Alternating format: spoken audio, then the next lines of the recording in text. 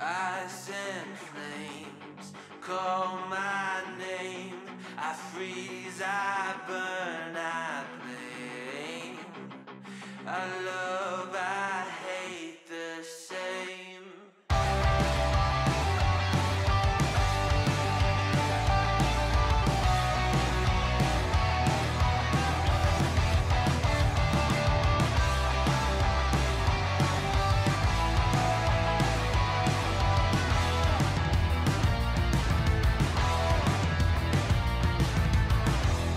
It's on my face, I cannot hide from the mistake my parents made. I'm never moving on.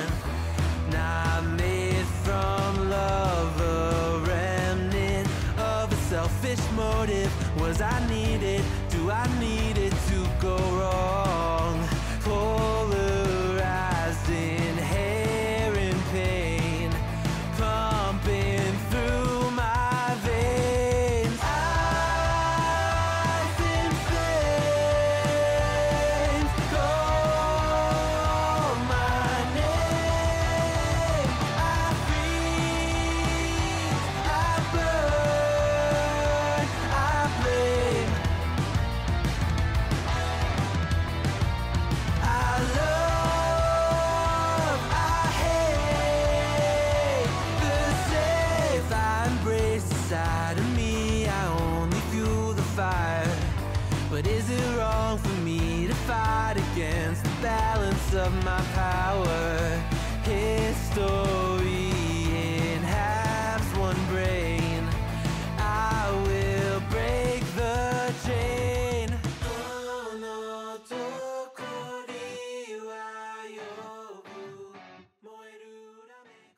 Alright, and for the gearing of this character, we have a mix of rare items and certain unique items, and we're going to go over each item and explain why I have it and why that is good for the character.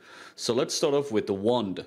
On the wand, I have just a rare wand with certain modifiers that is very good for the build, and the modifiers that you want on your wand are spell damage, lightning damage to spells, cast speed, critical strike chance for spells, and global critical strike multiplier. Other good modifiers that you can try to get as well if possible is +1 to level of all spell skill gems, +1 to level of all physical spell skill gems, and +1 to level of all lightning spell skill gems. This is because spell skill gems is very good damage for many spellcaster builds, and these different modifiers can increase the levels of the gems that we use in this build. So this wand isn't really anything particularly crazy, but it works for me and I haven't really bothered changing it so far. And then for the first ring we have the Essence Worm Unset ring, and the reason we have this is because we want to use Wrath as a gem because it boosts our damage. But what the Essence Worm ring does is that it removes all reservation from the socketed gem that you have. So we have Wrath enabled, but it's not taking any of our mana as a reservation because we are playing the Mind Over Matter stuff. So we really want to have all our mana available to us for our Arcane Cloak and just as a defensive buff because we're playing all the Mind Over Matter playstyle that we are. And then our second ring is just a ring with life and resist, and it is a magic ring. And the reason we have a magic ring with just life and resists is because of the Viridi's Veil Praetor Crown. So what this helmet does is that it gives us socketed level of socketed gems. It gives us some armor energy shield, nothing really particularly crazy, some elemental resistances, which is nice. But the main thing about this helmet is that it gives damage of enemies hitting you is unlucky while you have a magic ring equipped. So this is very good defensively for us because of how this mechanic works. And then the main thing about this helmet is the second line in this here where it says you are hexproof if you have a magic ring in the right slot. So the last one there, take no extra damage from critical strikes if you have a magic ring in the left slot. That's not the one we focus on as we do have the Essence Worm ring here. The main things are the magic ring equipped overall and having it in the right slot. And the reason we want this is because of the hexproof. So when we have the Soul Mantle Spider Silk Robe, inflicts a random hex on you when your totems die with 80% more effect. So if I spam totems like this, every time you keep resummoning a totem, one of your old totems will die or disappear, which will trigger a hex. All these hexes are really bad for us. We have lesser resistances and we do deal less damage and all these kind of things. Like, this is not good for us. This is not something we want. Temporal chains, you know, we're walking slower and we have lower cast speed and all that stuff. That's not good for us. But if we have this helmet paired with a magic ring in our right slot, we are hexproof. So as you can see above my character, there are like these little locks above my head. And that means that these are curses that are applied to us, or hexes. But with the lock, it shows that they aren't actually doing anything. So what this means is that hexes are being applied to us and we are cursed. But they don't actually do anything. So the Enfeeble one, for example, you are cursed, you deal less damage and have reduced accuracy. It's applied to us, but it actually doesn't do anything. We don't deal less damage because we are hexproof. And this is incredibly strong because of the other items that we have paired this character with. So we have the Soul Mantle Spider Silk Robe to gain a lot of hexes on us when our totems die. And the reason we want this armor is because it is a pseudo 7-link armor. And what that means is that the armor itself has socketed gems are supported with level 20 spell totem. So this means that instead of having to use spell totem ourselves in our 6th link, we can instead skip that and have another 6th link alongside with this one to make a pseudo 7 link. So we can increase our damage a lot more with our totems. And the other very interesting item that I have chosen for the endgame of this character is the Coward's Legacy Chain Belt. And the reason for this is because you count as low life while you are cursed with vulnerability. And you are cursed with vulnerability with 80% increased effect. So once again, we always have vulnerability on us, but since we are hexproof, vulnerability doesn't actually do anything, and we don't have to be scared about how really bad vulnerability is to have on your character defensively, but it doesn't matter because it doesn't do anything for us. But what this does instead is that it counts us as low life. And why is this so good? Well, because of Pain Attunement. 30% more spell damage when on low life. So that gives us a massive damage boost. And then I've also opted in to go for the Duress Scourge Baroque Round Shield here, because this is just so incredibly strong defensively. It gives a bunch of spell and attack block when you're on low life, and in general as well. Decent resists. And this just absolutely max out our block altogether, and it is such a cheap, easy, and really good shield for us to have if you are playing low life, which we are, in order to max out our block. So it's really good defensively, and it's really cheap, and that's why I've been opting to use that for this build with the low life stuff here, with the hexproof. Like, it all just ties in together and makes the build work really well. Then for the amulet, we have nothing really particularly crazy. Life, crit multi, resistances, even have a little bit of mana and life regen there. I crafted on because I had an open prefix, and you know, mana is very good for this character as well, since we're playing the Mind Over Matter kind of stuff. For the gloves, we have life, resistances, once again a little bit of mana, and the main thing that you want to have on your gloves for late game is the physical damage converted to lightning damage. So we want to convert all our physical damage over to lightning damage, and we're going to go into that a little bit more later on. For the boots, I have opted in life, movement speed, a little bit of mana, and resistances once again. It is very important that on boots that you actually go for high movement speed, because movement speed is a great quality of life to have in Path of Exile, and you definitely want as high movement speed as possible. For flasks, I have a life flask with remove bleed and instant, because that's very nice. Ball of Faith is for damage on bosses and juicy maps if you want it. Otherwise, I play with a Quartz Flask that gives me facing and gives me dodge, because facing is a very big quality of life, being able to pass through enemies, especially when you're running around just putting up totems as you're running through enemies. This can also be very good, so sometimes I swap out the Bold Faith for this Quartz Flask. Then we have the Series Promise. Nothing really special, just gives us a bunch of damage, gives a little bit of Chaos Res.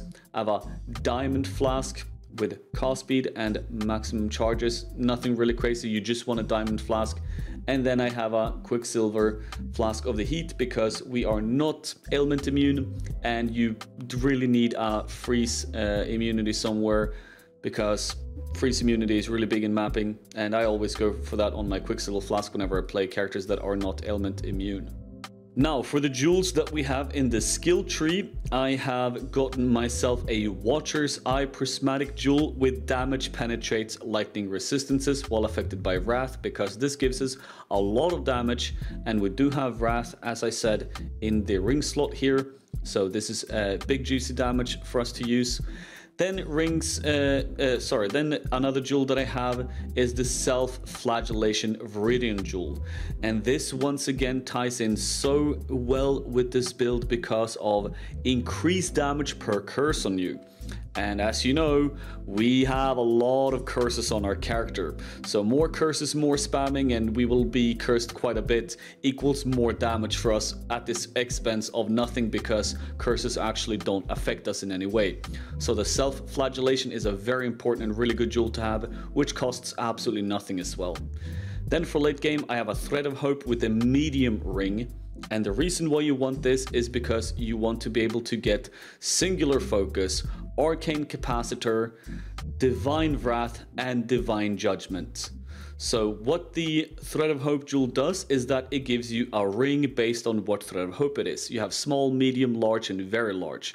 And depending on the size of the ring, there is this ring, as you can see here, that is around this jewel. And the medium ring makes it so it is this size here. And what this means is that all the nodes within this ring can be applied without having to pass through there. So as you can see here, I have Singular Focus, but I have not gone all the way up in the skill tree to get Singular Focus. I can just get Singular Focus on itself without having to spend a bunch of skill points going there. And the same thing goes for Arcane Capacitor, the same thing goes for Divine Wrath and Divine Judgment. So other things that I could get, you know, is like Smashing Strikes, Divine Fury, I could get Righteous Army, but we don't want any of those things. The main things that we want are these four right here. And then the last jewel that I have is just some life, damage taken, recoup this mana, facing for 4 seconds on kill, which doesn't really work, but it's just there. And then just some fire damage spells. I just picked this up really cheap because I just wanted to fill one of my jewel sockets and I haven't really bothered with it. And another one I have is a Clear Mind Cobble Jewel, because mana regeneration rate is really good for a character with Mind Over Matter stuff, and increased spell damage while no mana is reserved. And we do not reserve any mana because the only thing that we have is Wrath inside the Essence Worm, so that doesn't reserve any mana, and we don't have any other auras, so we're not reserving mana, and therefore the Clear Mind Cobble Jewel is really good for us.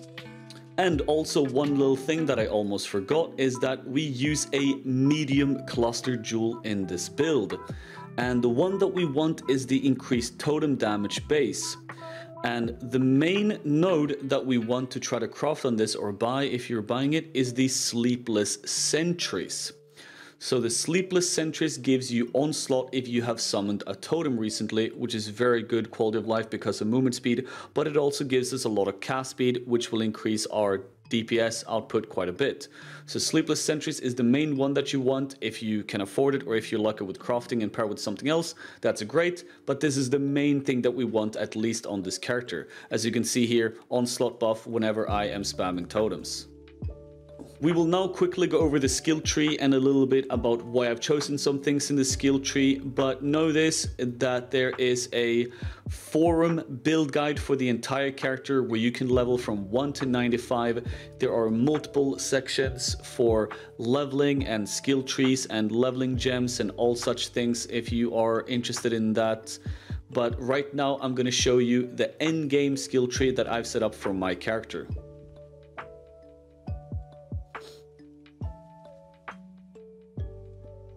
So let's start off with the Sanctuary. We go this because we want as much block as possible. We then go Glancing Blows to get max block. But Glancing Blows, you know, is a form of mitigation because we actually take damage from blocked hits, but it doubles our block and attack and spell block, so we can actually hit max block.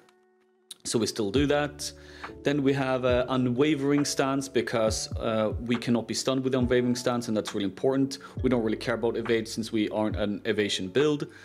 We have the Agnostic, which puts our energy shield at 0, but what it does instead is that while not on full life, sacrifice 20% of mana per second to recover that much life. So whenever we're not at full life, like let's say we get hit for damage and we lose half our HP, it will then use the mana as a HP regenerator, and it will regenerate HP super fast based on our mana and our mana pool. So this is really good defensively if you actually do take some damage, and we have quite good mana regeneration and a decent mana pool on this character. So if we take damage, it will just use up the mana to regain full HP as soon as possible. So, you know, we don't die, because if we take a large hit and if we take another large hit, we're probably going to die. But if we take a large hit, we regain all the HP super fast, and maybe we can survive the second one again. This puts your energy shield at 0, so I do not suggest getting any energy shield gear, which I actually failed because I have Sorcerer's Gloves and like these energy shield boots. And that's something I realized later on, that I actually wanted to try the Agnostic, and I actually did enjoy it. So I suggest going for more armor based gear if you can, and you know, stack defenses through that instead of getting a lot of energy shield, which I did, which then became useless for me. Then, you know, the Thread of Hope, we get Divine Wrath and all that stuff, but the main thing here is that we want Divine Wrath. Divine Wrath, paired with the gloves that we have, gives us 25% physical damage converted to lightning damage, and once again the gloves, 25% physical damage converted to lightning damage. Then the Divine Ire itself converts 50% of physical damage converted to lightning damage. Since we are an elemental build and we focus on lightning damage, we therefore want to convert all the physical damage of the Divine Ire gem over to lightning. Since we use Wrath and we have lightning penetration and all those things, we definitely want to focus heavily on converting all that over to lightning so we can deal as much damage as possible through that as well. And then we have Ancestral Bond because this gives us more maximum number of totems, but what this means is that we cannot deal damage with skills ourselves. So if you do any form of damage with any gem, no, it doesn't work. You need to do it through totems. And the reason we go this just though is because it's very strong. More totems, more damage for us.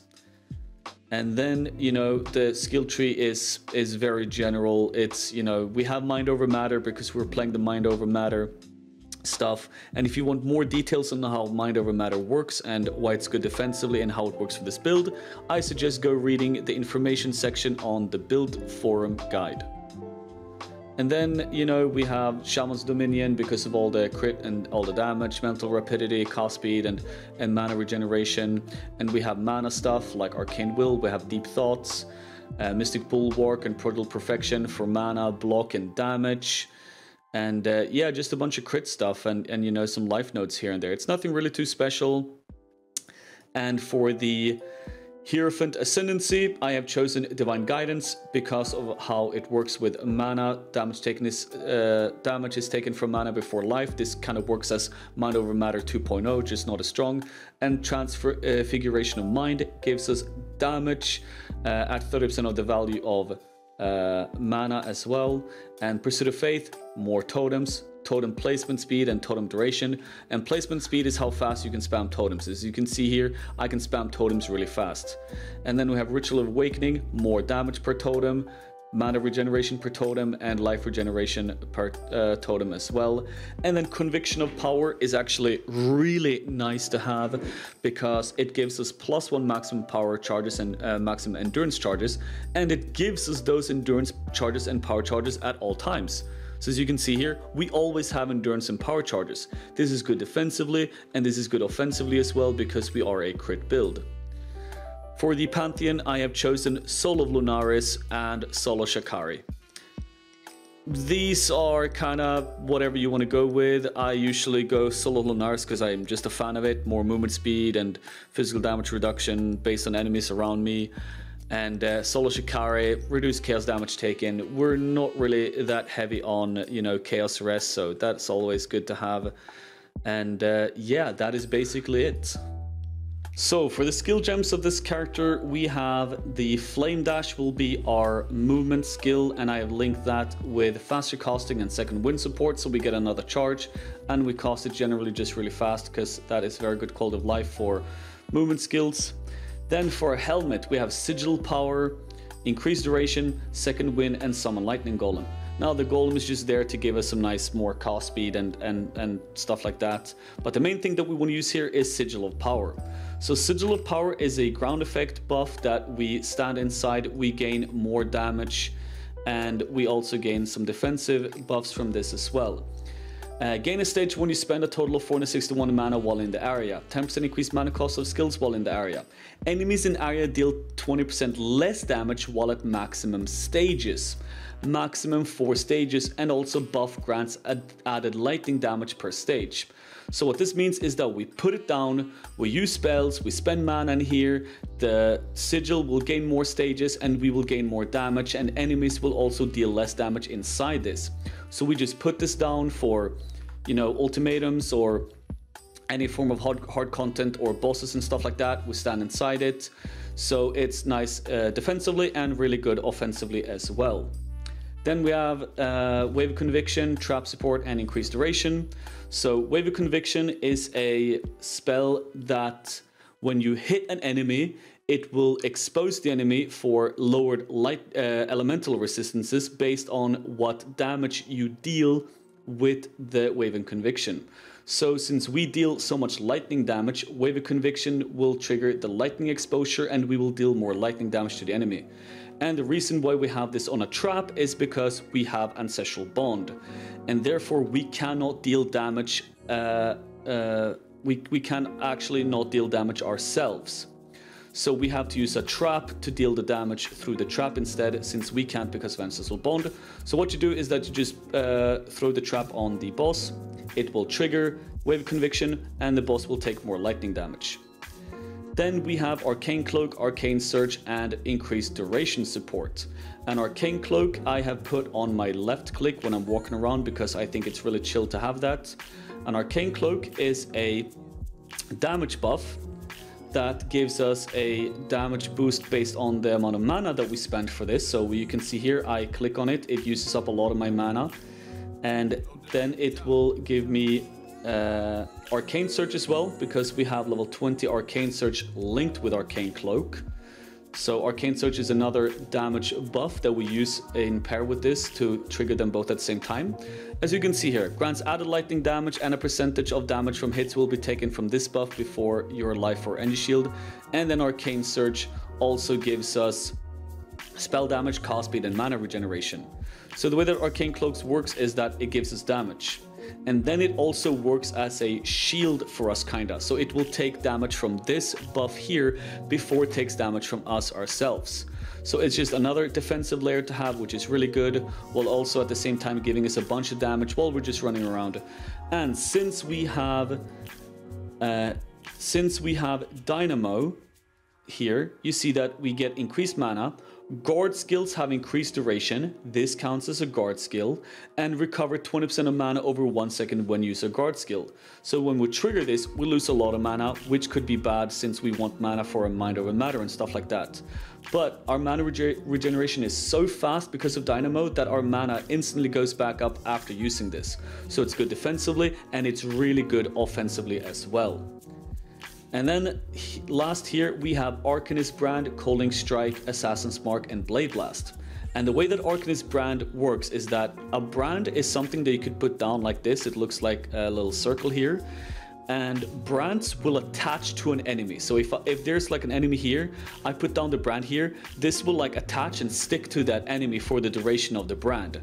And what Arcanist Brand does is that it uses up the gems linked to the Arcanist brand.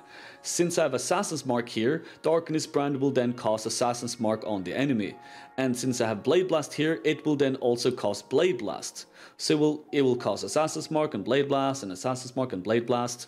And the reason why I have chosen these three things here is because Assassin's Mark gives us a lot of damage. More crit chance, more crit multiplier against the enemy that is cursed by Assassin's Mark, and we're a crit based build, so we really want this, and it's super strong for bosses, for example. And then I also have Blade Blast, low level, doesn't really matter. What Blade Blast does is that when Blade Blast hits an enemy, it unnerves the enemy, so it increases the spell damage it takes as well. So Blade Blast doesn't need to be leveled up, we just use it to trigger Unnerve on the enemy for 4 seconds, so we deal more spell damage. And then the last thing that we have here is Calling Strike support. And what Calling Strike does is that whenever you hit an enemy with Calling Strike support, if the enemy is at 10% or lower HP, it will instantly get one shot. So if you're dealing with a very high HP enemy, a very strong boss or something like that, that you're having to struggle killing, whenever you get him to 10% HP, just know that I have won. Because as soon as you put down the Arcanist brand, as soon as it uses Blade Blast, which is linked to Calling Strike, you will instantly kill this enemy because he's at 10% life or lower. Bam, just one shot and easy game. And then of course we have the 6-link Divine Ire. We have Divine Ire, that's our main skill. We have Infused Channeling support, and just so you know, totems cannot gain infusion, and we do not gain infusion through the totems either. The reason we're using this is purely for damage. I then have Elemental Focus, and the reason why I have this is because Shocking can be a little bit wonky when you're playing Divine Ire. So I rather go with Elemental Focus just to have a steadier amount of DPS instead of it being a little bit up and down because we're trying to shock and all that stuff. I rather just have Elemental Focus. It's good, steady, high damage instead. Concentrate effect is because of the damage output that it has as more area damage and increased area damage, and you know, Divine Ire counts as a area spell, so this is really good for us. Now, the less area effect might sound scary, but we're going to go into that later and explain why it doesn't really matter for this. And then we have Lightning Penetration support. Since we deal so much lightning damage, we want to penetrate lightning resistances of our enemies and also just deal more lightning damage. And then we have Multiple Totem support as well, because of how multiple totems work. You summon 2 totems instead of 1 totem. And since we have 6 maximum totems, it can be a little bit annoying otherwise, having to spam your button so hard to like spawn all your totems. But this spawns 2 instead of 1 at the same time, so we can easily get up to 6. And it also gives +2 to maximum number of summoned totems. And we're a totem build, we want to have as many totems as possible because that is just more damage. You know, we have Ancestral Bond and all that stuff. And we have the armor itself, and then multiple totems. We can have 6 totems. We just spam it like this, big damage. And yeah, that's why we go with multiple totems as well. Alright, and let's go over some mechanics and some information about the build itself and kind of how it works. Now, one thing I want to tell you is that there is an extensive guide on the forum for this character, and in the information section you can find more information about mechanics about the build, and therefore I will not explain some of those mechanics in this video right here, like how Mind Over Matter works and all the block and all that stuff. I will instead go over some things that was mentioned in this video and some other mechanics that are easily shown in the video. So, for example, when we talked about the area of effect of Divine Ire, and the reason why I use Concentrated Effect is because of this. So when you channel Divine Ire, you have this circle around your character. And enemies within this circle will get hit with your channeling. So Divine Ire is a channeling skill where you channel up to 20 charges, as you can see here, and then you release a beam. So I channel, it goes from 1 to 20, and then I release a beam. So the channeling here, it deals a decent amount of damage, but nothing really too major. It is the beam that is the main damage source. So there's some interesting ways that Divine Ire works here. When you hit enemies inside the beam, your charges will channel to 20 much faster. You can see now it goes from 1 to 20, but as the gem says here, gains an additional stage when hitting a rare or unique enemy, and 40% chance to gain additional stage when hitting a normal or magic enemy. So when you hit enemies, you gain stages faster, and when you hit unique enemies like bosses, you will gain stages much faster. So as you can see here, 1 to 20, and then I release, but if we were to hit any monsters right now, it would go in even faster. And the speed it goes from 1 to 20 is based on your cast speed, so therefore cast speed is really good to have on your Divine Ire, because then you can go from 1 to 20 faster, so you can just release like crazy, just hold on, release like this. But you want to obviously hit 20 stages. So the way that Divine Ire works is that it releases a beam, as you can see here. And the beam itself is actually not based on area of effect. So if I put in concentrate effect here, the beam will still be the same size. The only thing that changes is the channeling area around us. So as you can see here, the channel area goes to like up here right now, kind of like this pole right, or this thing here. It goes like this line here, goes around here. But if I put concentrate effect, it only goes like, instead of going there, it's like over here somewhere. So it's a little bit smaller, you know. And therefore you might not hit enemies as easy with the channeling around you to gain 20 stages based on concentrate effect. And if I had increased area effect instead, it will go much longer. It's almost like up here now. So it's a lot larger, the circle is larger, I can hit more enemies, gain 20 stages faster. But it doesn't really matter to use concentrate effect then if we're using totems, because with totems we just put down a bunch of totems like this, and the totems themselves will generate or like channel Divine Ire around them.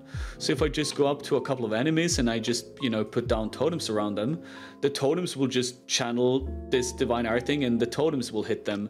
And in my opinion, having large AoE for this, for the totems, doesn't really matter, but the damage that we gain instead from concentrate effect is really massive. So concentrate effect is absolutely not an issue here.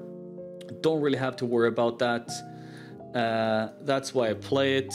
And as you can see here, 1 to 20 stages goes that fast. But if we actually hit some enemies, it goes a lot faster.